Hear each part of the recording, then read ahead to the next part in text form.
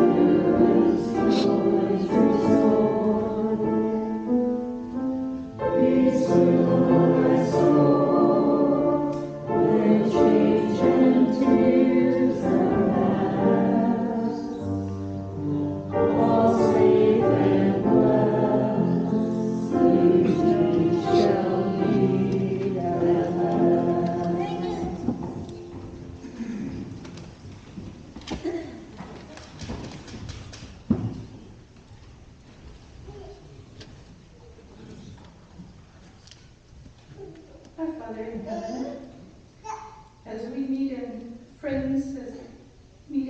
friends and family, we express our love and gratitude for Lillian, our mom and friend. We ask for thy blessing of thy spirit to be here, a blessing that we may know that all is well, that we may know that we shall be joined together again to have peace and comfort. We are so grateful for all those who loved and served her. And we say these things in the name of Jesus Christ. Amen. Amen.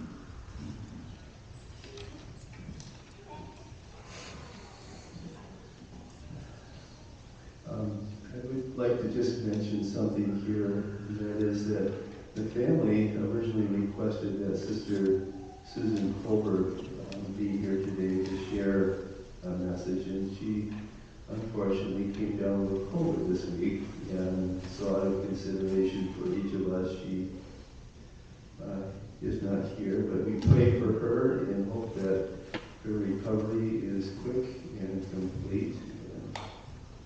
Hopefully she's able to view this service here through the streaming service we're providing.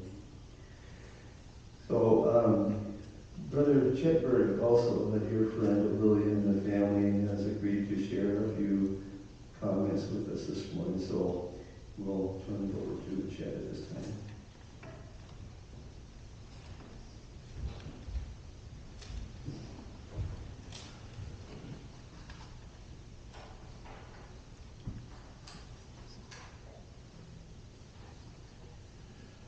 They asked me to keep it down to about 5 minutes, so I'll try. I always knew about Jesus Christ, as my mother had a rule that if we didn't have a fever, we had to go to church. So we could never play sick. We always had to go to church. I knew that Jesus was born as the Son of God the Father. At the age of 30, he started his mission, as that was the age that he had to be in order to be a rabbi. And after 3 years of teaching, he died on the cross for our sins, that we might rise and go to heaven with him. That he was the first to rise from the grave. He was the first fruits of the plan of salvation. And because of that, he has a body. I always knew that. Yet today, many churches teach that he is without a body, despite many seeing his risen body. There were at least 300 people saw him after he died. Yet, when I asked my minister what happened when we died, all he could come up with was that we sing praises to God for all eternity. And the people who have heard me sing know that is not a good option. And so that always frustrated me.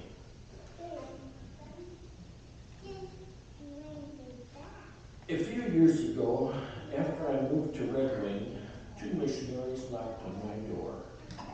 When I asked them what happened after we died, they had some answers. Many years ago, the Lord's church had prophets. There was Enoch, Noah, Abraham, Isaac, and many others. Christ's true church always had prophets. Yet, I had never heard about prophets today. The missionaries taught me that we do have prophets today, and they have restored many of the truths that were taken from the church after Christ died. And because of that, all the questions that have been bothering me had answers. Like what happens after we die. The only way to heaven that the Lord teaches about is through repentance and living the way he wants us to. Some teach that all we have to do is say that we believe and we'll be saved. Because of the prophets, we now know that what we have to do.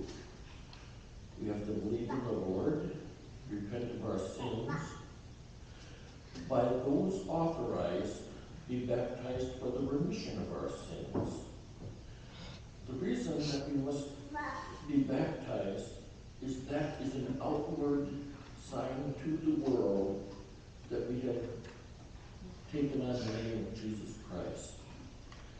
And finally, by those authorized, the laying on of hands to receive the Holy Ghost, which can help us through the rest of our lives to live the way we're supposed to. The Bible teaches that narrow is the way that leads to heaven. For the way to be narrow, there has to only be one way to be baptized. But the world teaches baptism by immersion, sprinkling, and in some cases just the laying on of hands. Yet the Lord teaches that narrow is the way that leads to heaven.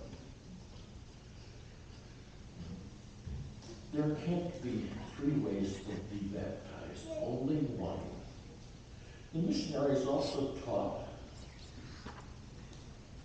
about other ordinances that I've never heard of, the temple ordinances, one of which is marriage for all time and eternity, which Lillian also believed in as she and her husband Les were so sealed. My wife and I were also sealed for time and all eternity. Romans 8:17, 16 through 18, heirs of God and joint heirs with Christ, Jesus, promised this, and he cannot lie. He promised that everything the Father has, we can have. Just as everything the Father has, Jesus has. The Bible teaches this, but the world doesn't. As well as all our records on earth and in heaven, everything, all the records we take that we write down when someone is baptized, they're also recorded in heaven. And between those two sets of records, we will be judged, along with all our thoughts, our words, and our intentions. If we do the best we can and obey the ordinances, we can join Lillian and Les in the hereafter.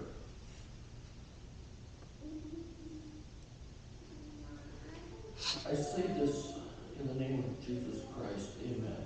Amen. But now I'd like to say a word or two about, I call her Aunt Lillian, because she reminded me of my aunt. I was her home teacher, I think, for about 8 years. I visited her all the time and enjoyed those visits. I told her about my life and she told me about hers. And she had a wicked sense of humor, as I think everybody knows. She was one of the most peaceful people I knew, because she had no doubts as to what was going to happen after she died. And she was content with the way the Lord had helped her and provided for her in this world. I gave her rides to church the last 5 years anyway. And because of that, she saw to it that I always made it to church. There were times I would have just as soon laid in bed and skipped church because I didn't go to bed on time. But I knew I always had to pick up Lillian, and she never kept me waiting. No matter how early I was, she was there waiting for the ride. So I could never just lay in bed and pretend I was too sick for church. Because she counted on me, and I counted on her as a friend. I say this in the name of Jesus Christ, amen. Amen.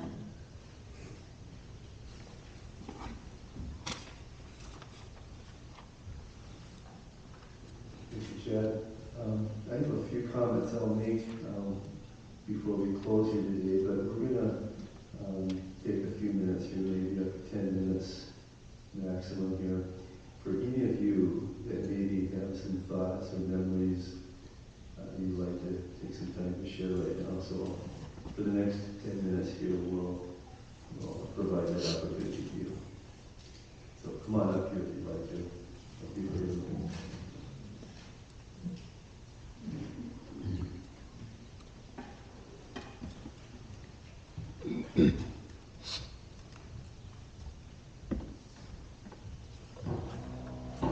I'll be able to get us started.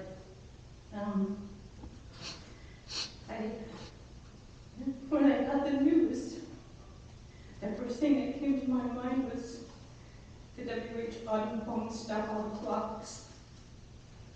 I needed to stop right there and if anything back up. Just back up. Because I didn't want those phone calls from my mom to stop. I didn't want those visits home to stop. And I didn't want to lose the peace of knowing that she was there whenever I needed to talk. Because that's what my mom was to me, to all my siblings, to her grandkids, and her greats. Anytime I needed her, she was there.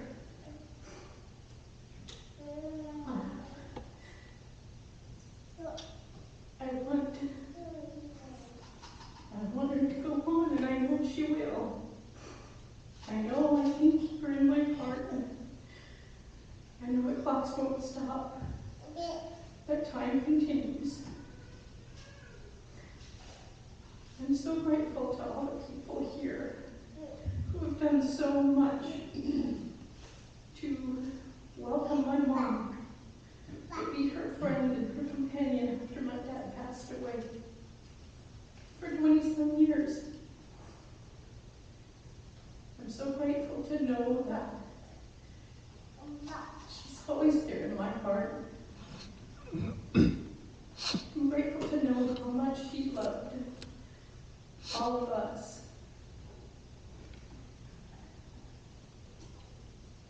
It's very hard to put into words what she is and what she continues to be. But if there's one thing I can impart, it would be for you to know that she is at peace. She loves and appreciates you so much. In the name of Jesus Christ, amen. Amen.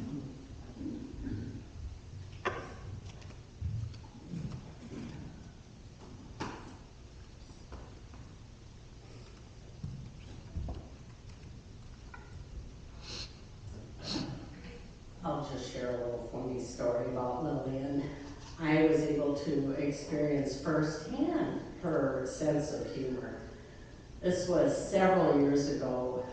Rosie, you pulled together a luncheon, a birthday luncheon that you do every month. And we met at Juan's Buffet in Hastings. And we sat in a booth that was a little curvy. I sat on the end, and Lillian sat right next to me. And she went up and got her food and came back and put her plate down. I went up and piled my plate, because it's a buffet. And I looked at her plate, and she had one honeydew, one piece of cantaloupe, and these were, little pieces, and a little piece of chicken something. She was a very light eater, I knew that. And so when she finished that, I turned to her and I said, "Oh, I'll go up and get you some more." And she said, no, I'm okay. And I said, okay. So then I finished mine, went up and got dessert. And I came back and I said, oh, I forgot to ask you. I'll get you dessert. What would you like? She said, oh, nothing. And I said, well, it's included. Come on. I'll get you some fun desserts. And she turned to me and she said, "You're not my mother." I haven't laughed so hard and so long. And I said, yeah, you're right. Sorry. And as the years went by, I would remind her that I wasn't her mother, but she was the mother of all of us. being one of the first members of our board, and I just love her dearly. I say this in Jesus' name, amen. Amen.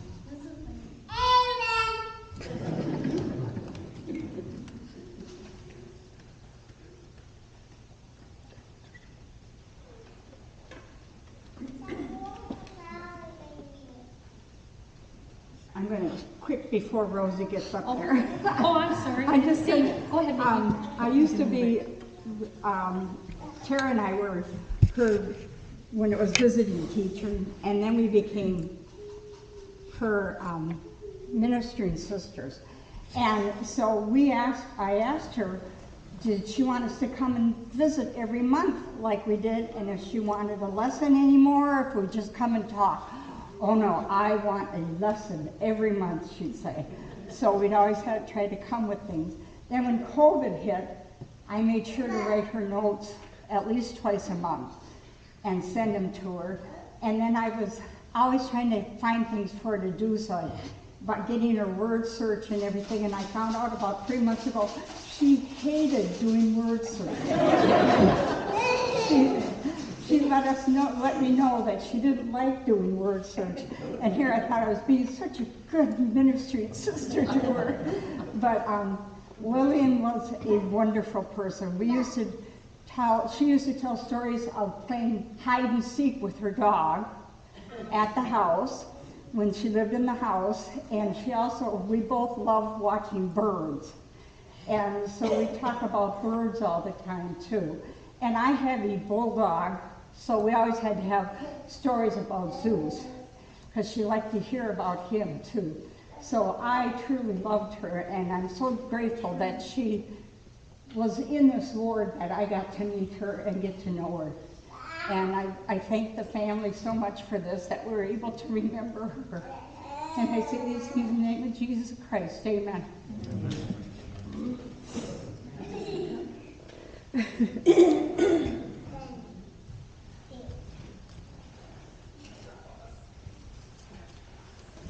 Good morning, my name is Rosie Collins, and I'm a member of the church here, of course, and I just want to tell the family how blessed you are to have had her in your life and to have her bring you into this world and take care of you. I don't know what she was like. I don't know if there was another side of her that maybe could handle a fly swatter really well, but she has always been just sweet and loving, and everybody kind of comes and they sit in their certain spot in this room at church, and she was either over there or she was up here if there wasn't any room over there. So you can always count on looking right on the end. She'd usually be on the end right over where Rose is sitting. And it was always such a blessing to know that she was here with her big smile, and you could just kind of count on her being here all the time.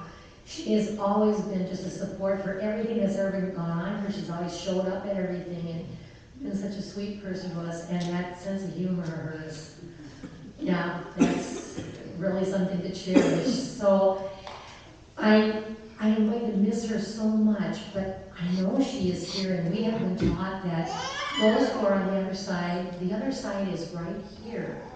They're not that far from us. And she is alive, and she is well, and she is young, and she is running around up there, getting everything ready that she's supposed to be doing, helping. I don't know if she's preparing to help with the second coming or what she's busy doing up there. Probably already has visited everybody that she knows on the other side. And she is looking out after you. She really is watching you. So why don't you say? Watch how you behave, because she'll probably meet you first, and she might have something to say if you just please. So really, be good while you're here. What a blessing.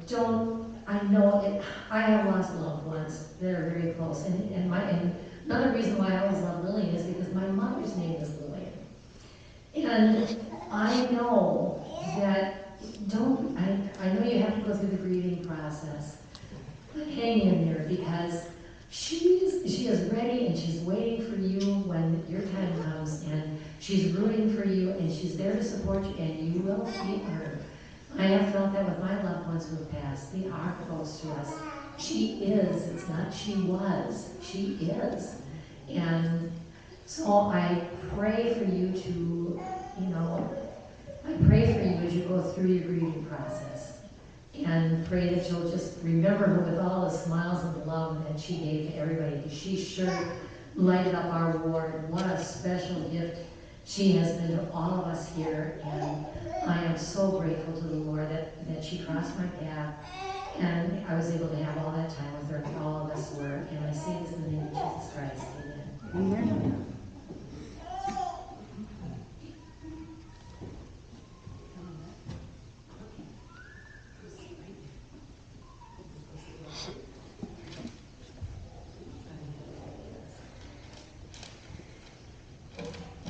Hello, my name is Kate. I am a granddaughter of Lillian.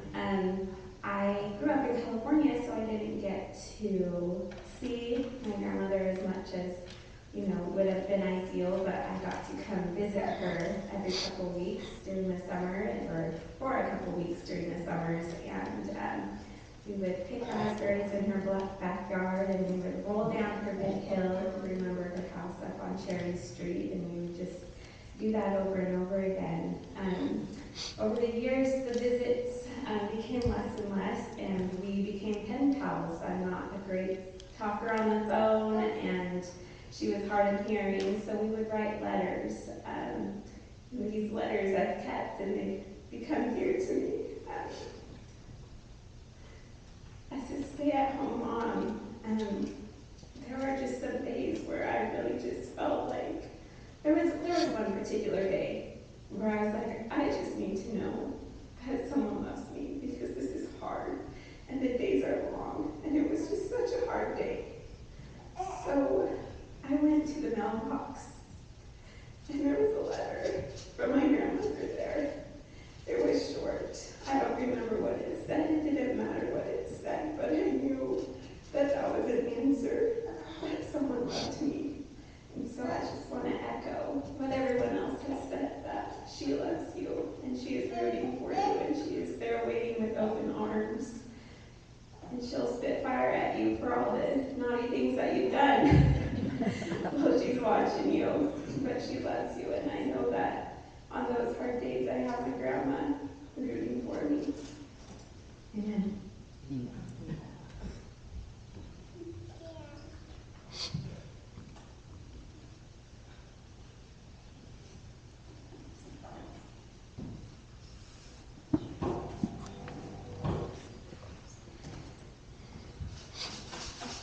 I know the family expressed that they didn't want this to be really long and drawn out, so we'll keep it short.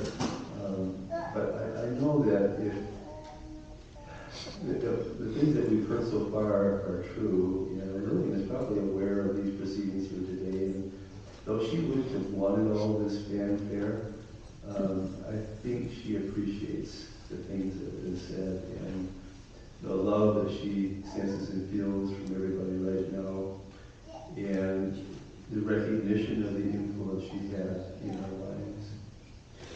I would just like to share a couple scriptures that kind of explain a little bit more what she believed and what she hoped for. And she made her way through this moral journey, which is now complete. And so in the book of Alma, we read, "And thus we see that there was a time granted unto man to repent, yea, a preparatory time, a time to repent and serve God. For behold, if Adam had put forth his hand immediately and partaken of the tree of life, he would have lived forever, according to the will of God, having no space for repentance, yea, and also the word of God would have been void, and the great plan of salvation would have been frustrated. But behold, it was appointed unto man to die. Therefore, as they were cut off from the tree of life, they should be cut off from the face of the earth. And man became lost forever, yea, he became fallen away. And now there was no means to reclaim man from this fallen state which man